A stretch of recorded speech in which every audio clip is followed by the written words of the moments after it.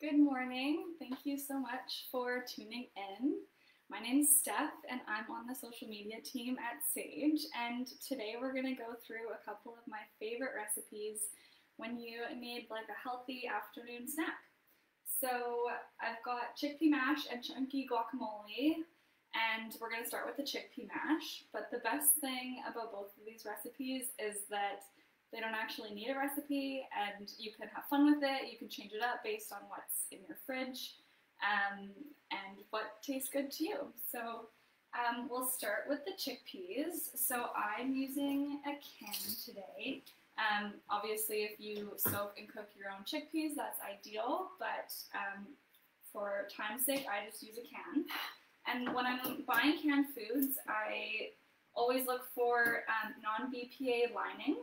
And that the ingredients are just organic chickpeas in this one, sea salt, and water. So there's no preservatives in there or any additives that are sometimes added to canned foods. So I'm just going to strain and rinse these guys.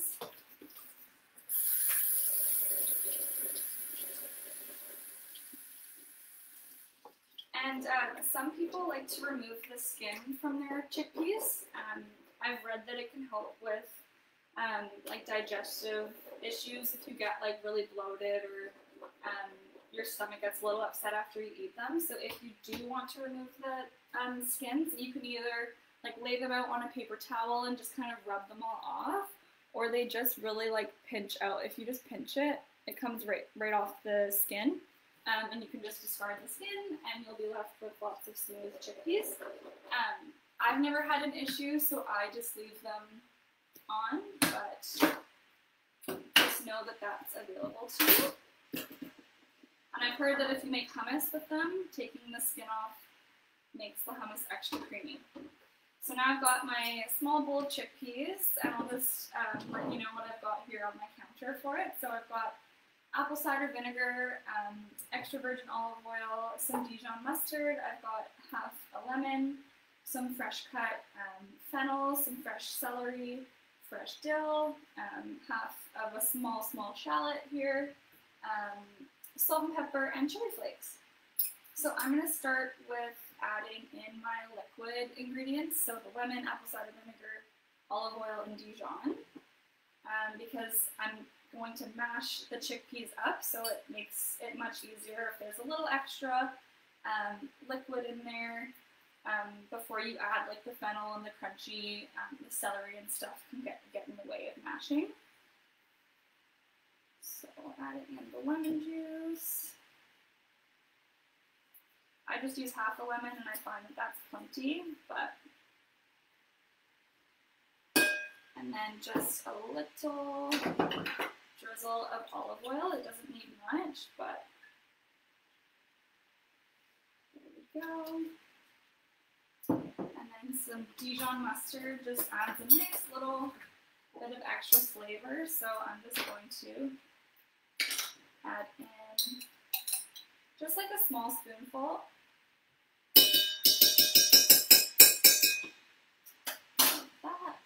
And the apple cider vinegar is the only thing in this entire recipe that I measure because I have overdone it in the past and it's really powerful. So I'm just going to put in 2 teaspoons of this guy.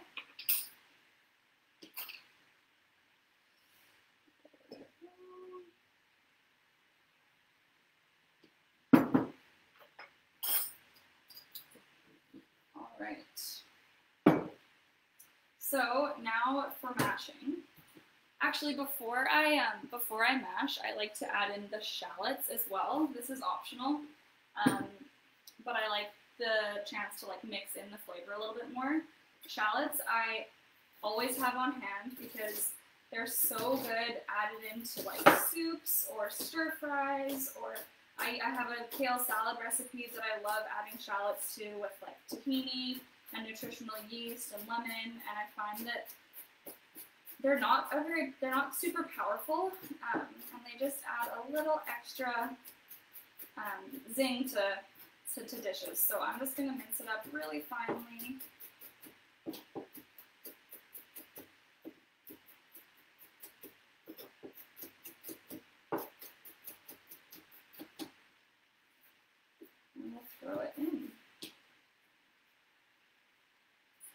just used, like, that was like a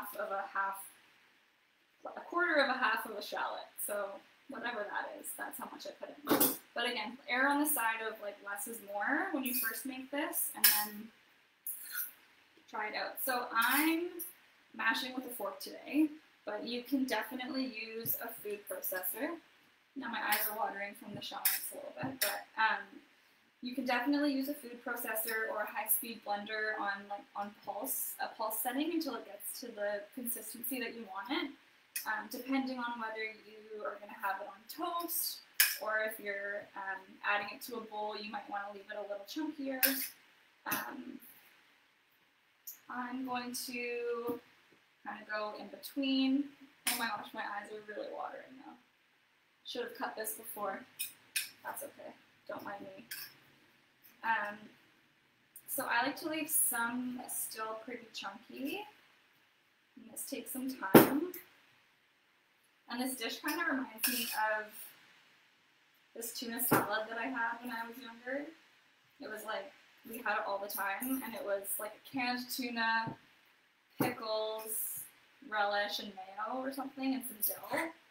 And I find this can be used anywhere that you would have a tuna salad, except it's all plant-based. So obviously this way of mashing takes a little bit longer, but it is doable, and it's not hard. If you have a masher, you can use that as well.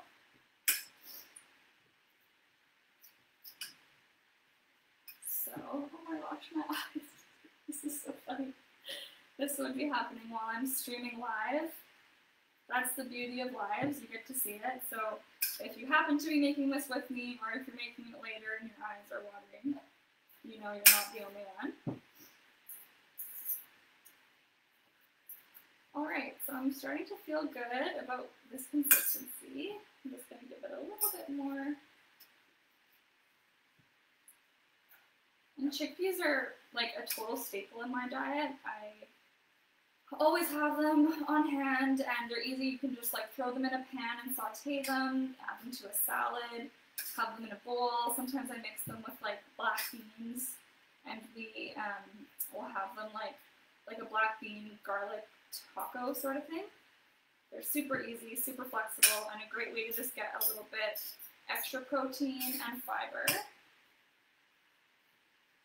Just going to dry off my hands here. Okay, so I'm doing it a little bit more mashed because I'm going to have this on toast. So I'll show you what it's starting to look like here. So you can see there's still whole ones in there, but I'm leaving some whole ones, but mashing it up nicely.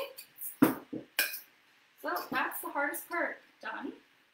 Wash this off. And now we will add some celery. So this is just one stalk of some fresh celery for that extra crunch that I love.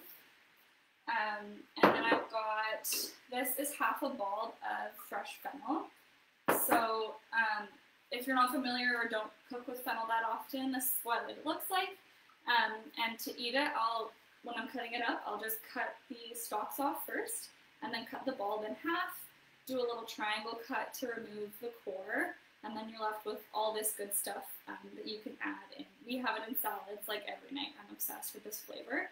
And then I pick off all of this stuff on the top, you can see here, and add it into dishes for some extra flavor. So this is here. I'm going to put that in. So that's the fennel that I cut just before going live. It takes a little bit of time.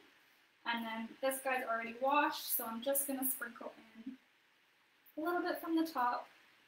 I love this. It smells so good. And if you guys love fennel as much as I do, you would love our Eater's Digest roll-on. I can't smell fennel without thinking of it, which is also my favorite roll-on at Sage, so it makes perfect sense.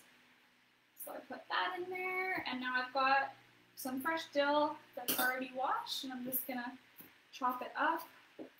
Oh my gosh, it smells so good.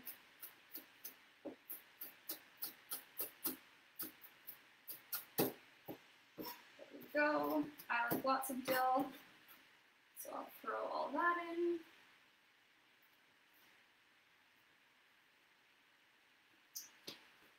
And that is pretty much it, except I'm going to add in some salt and pepper. And this dish I find you really don't need that much salt because of the lemon and the apple cider vinegar. It gives it that like acidity and a little bit of zing that you don't need too much salt. But oh yeah, this is starting to look like such a good salad. And so I'll do a little bit of salt, just a couple cranks.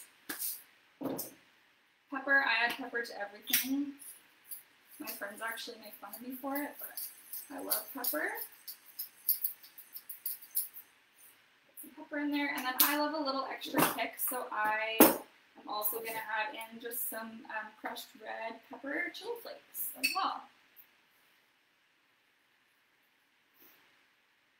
Okay, my eyes finally stopped watering from the shallots, so know that it's temporary. And then I just mix that around.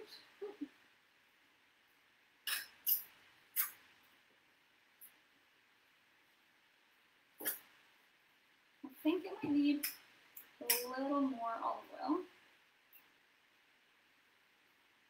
Maybe like a touch more olive oil.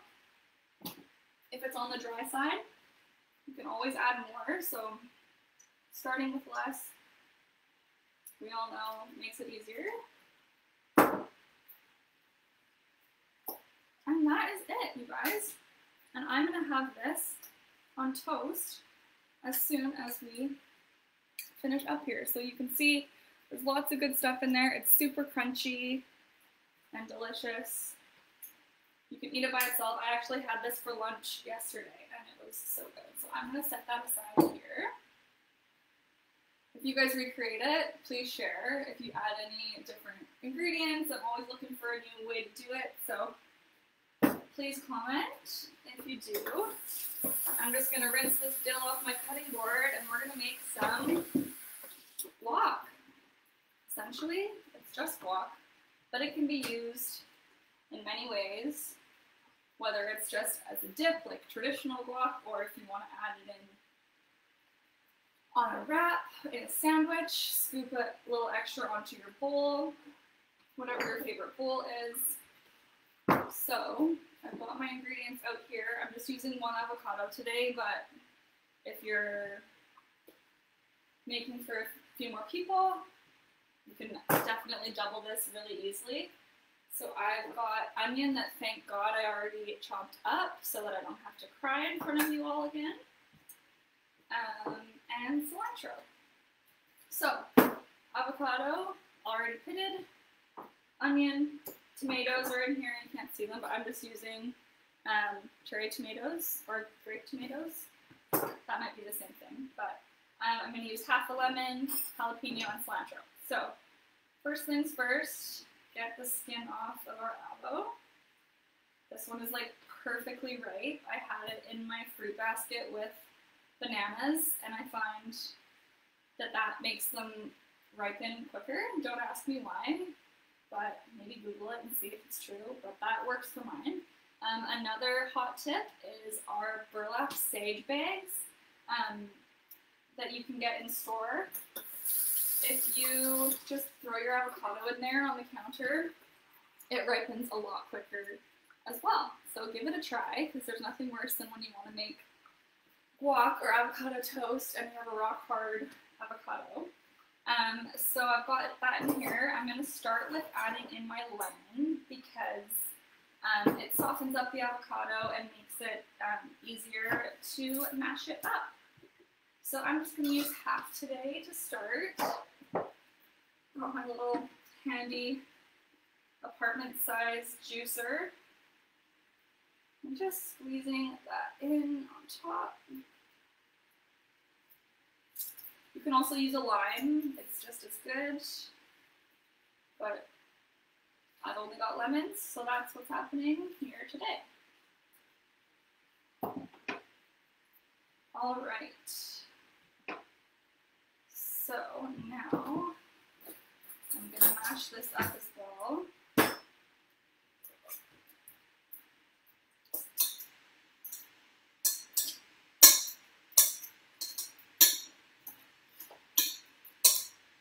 just makes it a little easier. And I like to leave it pretty chunky, but depending on, because I like to have mine on toast, but if you're going to use it as a dip, like you can completely mash it up.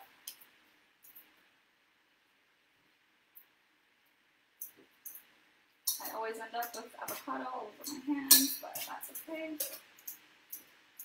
If you have a masher too, that probably works better, but again, in my little apartment, I have limited space in my kitchen, and a fork does the job just fine.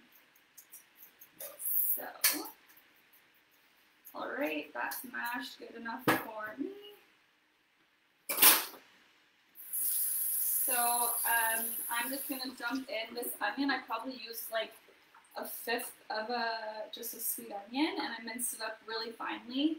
And I find it sounds daunting to have raw onion in here, but with the other flavors and the lemon, it mixes in really nicely, and it kind of reminds me of like combining like pico de gallo with guacamole, which is like the most beautiful combination for me, in my opinion. And now I've got here some tomatoes to make it extra chunky. So I just like to cut these guys in half or quarter them, and you can use any kind of tomato. There's no right or wrong way to do this, but I love getting a big bite of a tomato in here, especially on toast. And if you have it on toast, you could like put these on afterwards, like on top, maybe sprinkle some feta on there or whatever. So I'm just going to dump those in. You can mince them up too if you want them smaller for if you're having this like as a dip. It's super easy if you're having like family over, people in your bubble. This is an absolute crowd pleaser. And then comes the magic ingredient, in my opinion, is jalapeno. So I always have these on hand because I add them to like pretty much everything I eat. I love spice. And I find that the green part on the outside is not what's actually spicy, it's the seeds. So if you want to experiment with jalapeno, but you are not a huge fan of spice, what you can do is just cut it up and make sure you rinse all the seeds off of the part you're putting in. I personally like to keep the seeds, but you still get great flavor just with the outside pepper part and by discarding the seeds. So I'm just going to put, I don't know how many seeds I have in here, maybe like 15, I don't know. That's a rough estimate. Alright, so I'm going to scoop that in there. Probably if I have this on toast, like I'll even add more jalapeno afterwards on top of my toast, but mix that around. That's starting to look so good. We've just got a couple things left to add.